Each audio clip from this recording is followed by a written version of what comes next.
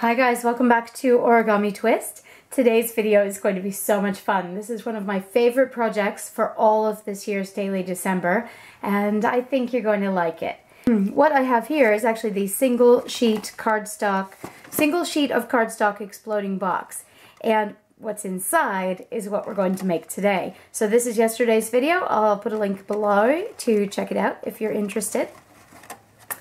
But for today's video, I'll just take the lid off, and you can see that inside this exploding box, we've got something really, really special. It's very lightweight because it is made out of a single sheet of paper, and it is a Kirigami Christmas tree. Now what Kirigami is, now origami is folded paper, right? So you can actually use glue and scissors in your origami. It still counts. There is a pure form of origami that was developed, I believe it was in the 50s, where they said, okay, no scissors, no glue. It's just a square sheet of paper and that's all you're allowed to use. However, that is not the traditional use for origami. You can certainly say that pure origami is what you prefer. That's perfectly fine. But origami in general is just folded paper, and again, you can use glue, scissors, anything to embellish it if you want to. And in this case, we're going to use a pair of scissors to snip into the sides of this once we folded it and fold them over and make it really, really, really delicate branches. And the fancy name for this is called Kirigami, and that basically means that we use cutting to enhance the model and put in some of the decorations. Okay, let's make a little Christmas tree, shall we? With the right side of your paper facing up, you're going to go corner to corner and crease. Then you're going to open it up and go opposite corner to opposite corner and crease. We're now going to open it up again, and you'll notice that you've got an X folded into your paper. And now we are going to put the right side facing down, and we're going to fold edge into edge. Open it up and fold the other edge into its opposite edge. So now we've got an X and a plus sign in the paper. And again, the correct side of the paper is going to be facing down at this stage. So if you're using two-colored paper, the side you want on the outside to be your Christmas tree or your pine tree shape is going to be on the outside.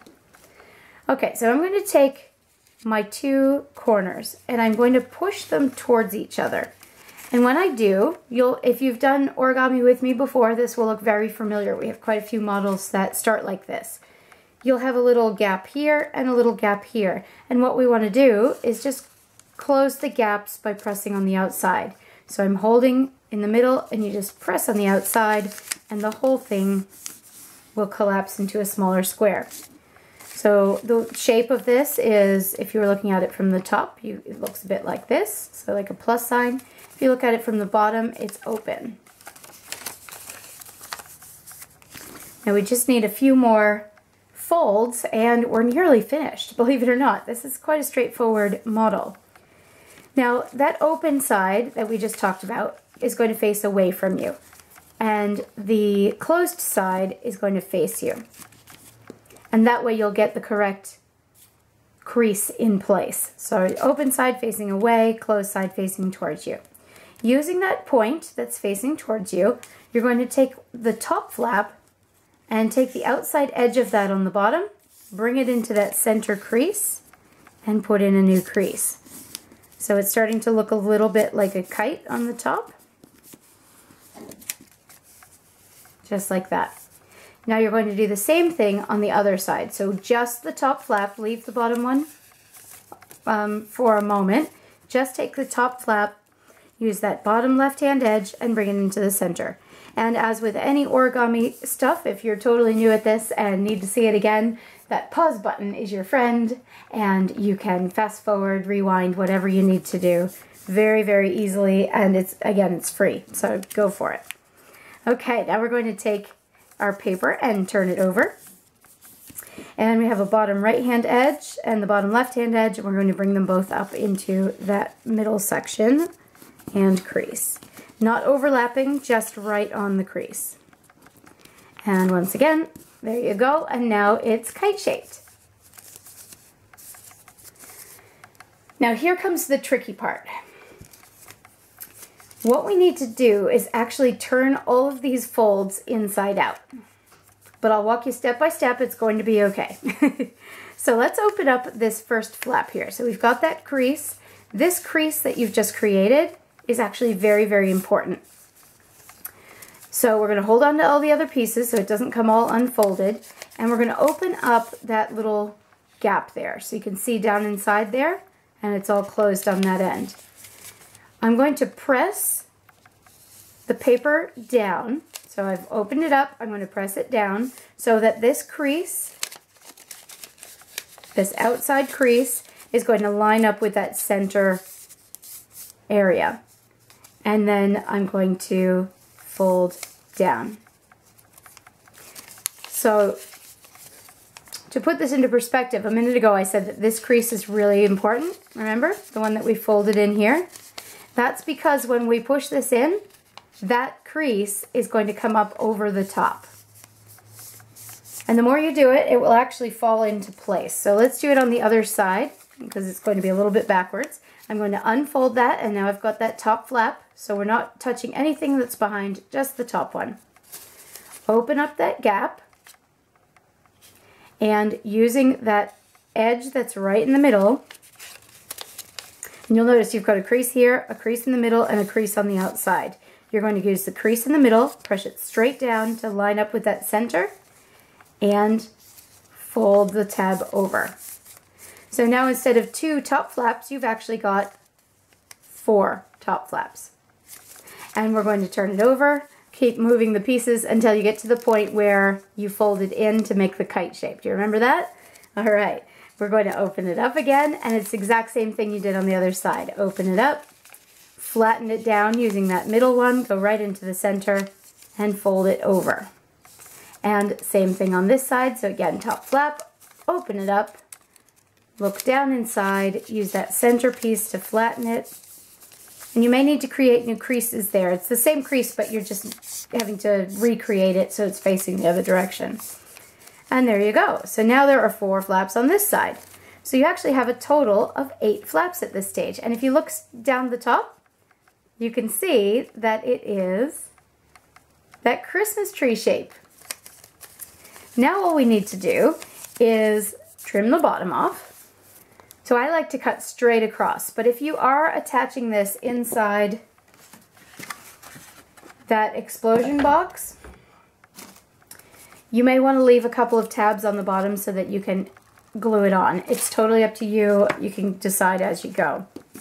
I'm going to trim them all off just for the purposes of the video, but if you don't want to trim all the tabs off so you can glue them, that's fine. So I'm going to cut straight across from one corner to the opposite corner. So the big long part that looks just like a Christmas tree, we're going to keep that. We're just trimming off the excess off the bottom. Use a nice pair of sharp scissors. You're going through a lot of layers there. And discard the extra pieces. So there you go. If you like it like this, you are more than welcome to just leave it like this and use that as a display for little Christmas trees. You could put a little adhesive in the middle to get it to stick together if you want to. It's totally up to you.